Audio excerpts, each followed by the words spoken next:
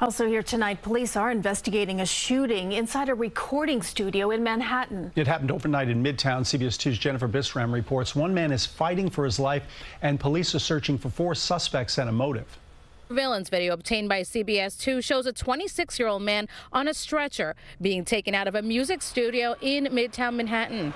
Police say he was shot in the head inside of a recording studio on the 11th floor. I'm shocked, obviously. Want to make sure that it doesn't happen again. It happened just before 1 Friday morning inside the music building on 8th Avenue between West 38th and West 39th Street. We've learned the music rehearsal and recording space has been around since 1979. Celebrities like Madonna, Billy Idol, and Metallica have all recorded music here.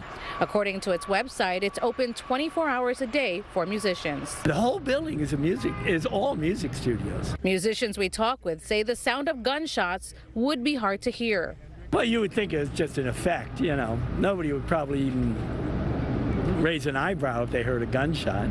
Friday, detectives remained on the scene. Police could be seen going in and out of the building. We're told the studio where the shooting happened is closed, but other recording rooms are open. The motive is still unknown, but police say they are now on the hunt for 4 men who they believe were involved in the shooting. I find the place very safe. It has nothing to do with the people in the building. And last check, that 26-year-old man remains in the hospital in critical condition.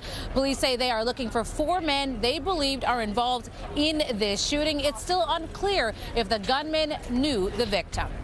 In Midtown Manhattan, Jennifer Bisram, CBS 2 News. Now, we reached out to the owners of the music building for comment, but we did not hear back from them.